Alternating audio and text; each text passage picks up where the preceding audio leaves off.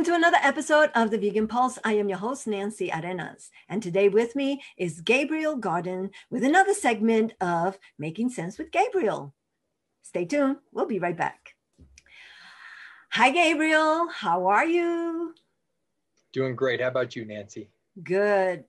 Always excited to do another segment with you full of information and power, because knowledge is power.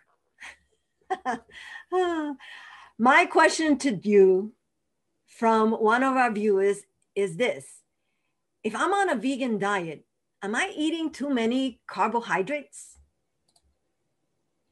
Great question. Carbs are another one. We talked in a recent video about deficiencies, and that's something that there's a lot of fear mongering around that issue when there shouldn't be as much fear mongering, especially among vegans, assuming we're consuming a well-planned, varied diet, and we're incorporating the supplements that we might need to consider, on a vegan diet. And same thing with carbohydrates. There's a lot of fear around carbohydrates, and it's just all based on misinformation. All misinformation. I can't emphasize that enough. Now, that being said, a lot of the people in, whether it's the paleo or whether it's the high fat, low carb, AKA keto, group of people, or other people who knows might be anti-carb. Maybe it's people who are thinking about diabetes, because diabetes is a particular disease where the digestion and breakdown and processing of carbohydrates becomes more of a concern, because we know that carbohydrates are broken down into our gut into these single carbohydrate or sugar molecules known as glucose.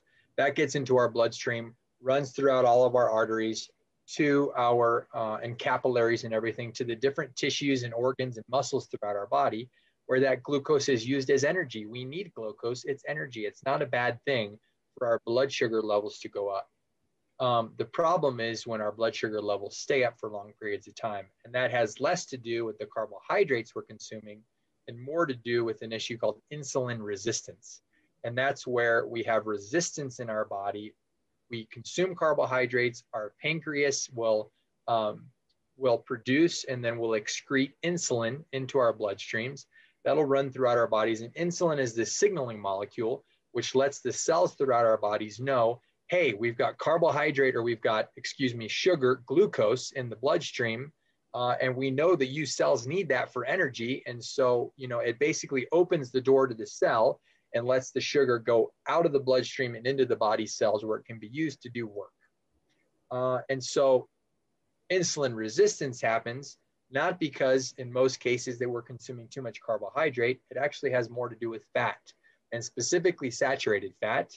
And we know that saturated fat is predominantly found in animal-based foods. We can also get it if we're eating a lot of processed foods that have a lot of palm oil and coconut oil in them, because those are two really rich sources of saturated fat that it comes from plant-based foods. But assuming you're not eating loads of junk food that have a lot of those oils in them, or not just adding a lot of, say, coconut oil in your cooking, I would not recommend that to people. You could maybe use a little bit sparingly here and there, but use it in very small quantities. And think about a healthier oil if you're going to add some oil to your cooking, like extra virgin olive oil. Beyond the shadow of a doubt, is going to be safer for your health, and doesn't have those large amounts of saturated fatty acids in it like coconut oil does.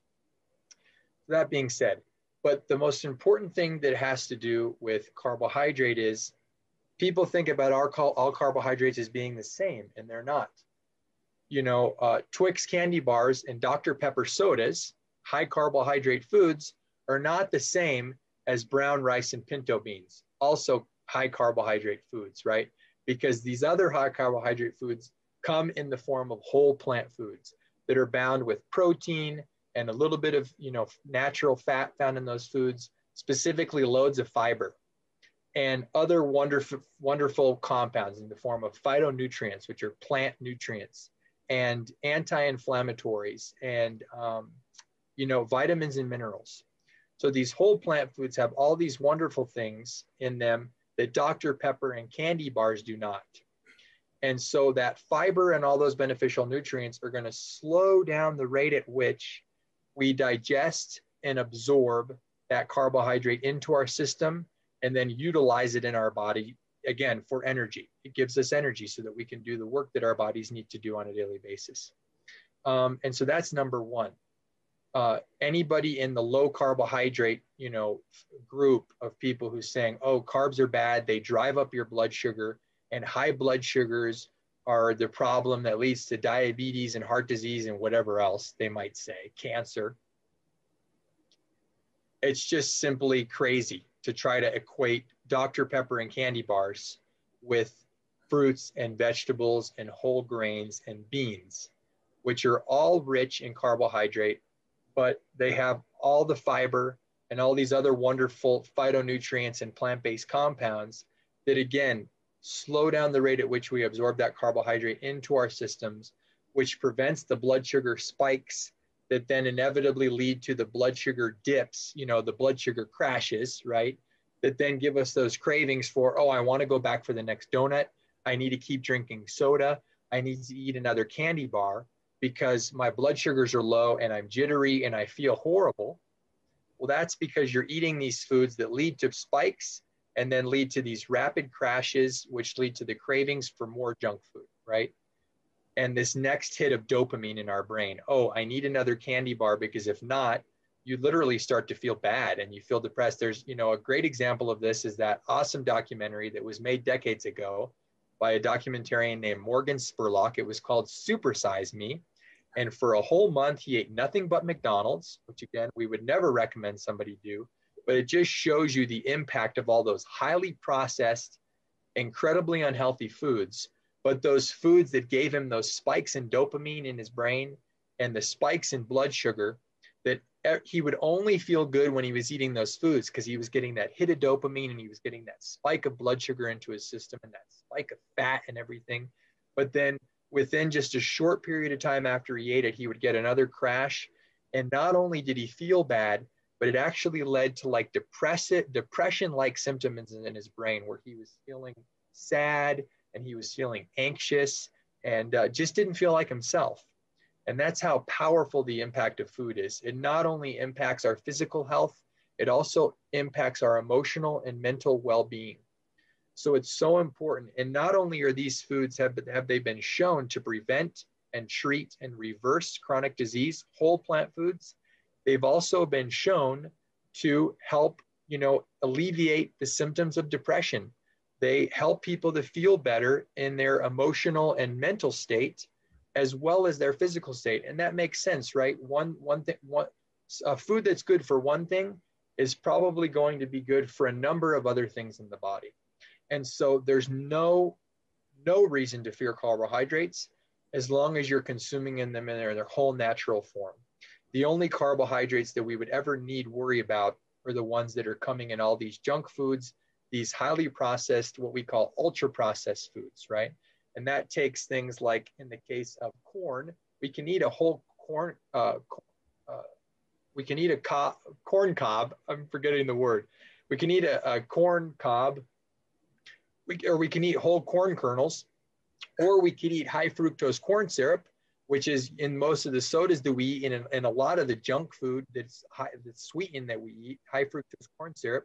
That comes from corn, but it's a highly ultra processed form of corn that's not good for our body. Corn's good, corn syrup is not. So these things are very easy for people to understand. Eat carbohydrates in their whole natural form. You'll never have to worry about, high blood sugar levels, type 2 diabetes, any of that. And if you're eating these other forms, we want to do whatever we can to substitute them with their whole natural foods. And for people that feel like, oh, I'm addicted to those foods, just like Morgan Spurlock was, know that you just have to start somewhere. Start small, and a small change over time will lead to bigger and bigger changes. So just start eating, one apple if you're not eating any fruit right now, and just do it regularly, or pick any other fruit that you love. And that eventually will build and grow and grow. And before you know it, you'll be eating less and less of this unhealthy processed foods, and you'll be eating more whole plant-based foods, and you'll be stronger and you'll feel better than ever. Happy, healthy plant food, happy, healthy person. Exactly. And not only that, in one of our previous videos with you, when you had said when people are taking this new journey into veganism, start, if you can't do it all at once, that's okay. Start slow. Just take the first step. Just worry about what you're eating for breakfast, and don't try to plan out, oh my gosh, what am I eating for the rest of the week? But just one step at a time. And as you get over one hurdle, you go to the next one, and you go to the next one, and it doesn't become such an overbearing kind of like franticness that you experience, because it's like, what am I going to do? Exactly. No change in life. Most of the time in life, unless some miracle happens and some light switch goes off in our brain and we all of a sudden say, I've been on a standard American diet for 45 years. And now all of a sudden I've said, oh yeah, I'm never going to touch meat and I'm never going to touch a Big Mac for the rest of my life. In some cases that happens. I done it. Something crazy happens and we just make the change overnight, right? But for many people, it's a slow, gradual process that builds on itself. And so just like with exercise, right? We don't go from a couch potato to a successful marathon runner overnight. We have to do this in bite-sized pieces over time. And lifestyle changes like changes to our diet often need to happen over time as well. And so don't get down on yourself. Just start somewhere. And that's going to build on itself over time. Thank you. Thank you again, Gabriel. And I can't wait till the next time. Bye-bye. Sounds great. Thank you for watching another episode of The Vegan Pulse. I am your host, Nancy Arenas. Follow us on Facebook, check out our blog, and subscribe to our YouTube channel. If you, yes, you, have a pulse, then you, yes, you, have a purpose. Live vegan.